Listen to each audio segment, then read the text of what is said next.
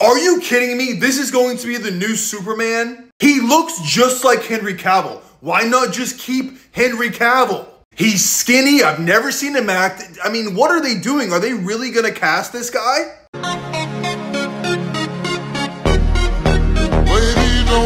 Guys, I'm just kidding. This beautiful man was just casted as Superman. David Cornsweet.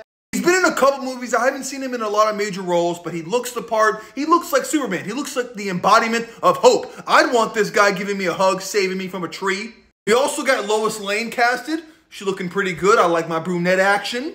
I really think this is a good casting for Superman Legacy. Superman has to be the star of this universe. He looks great. I know we're not going to see him with Robert Pattinson's Batman, but they look like they can go together, man. They look good for Superman and Batman. I understand we're still waiting on the Lex Luthor cast. You know, it could be Bill or Alexander Skarsgård. It could be Nicholas Hoult.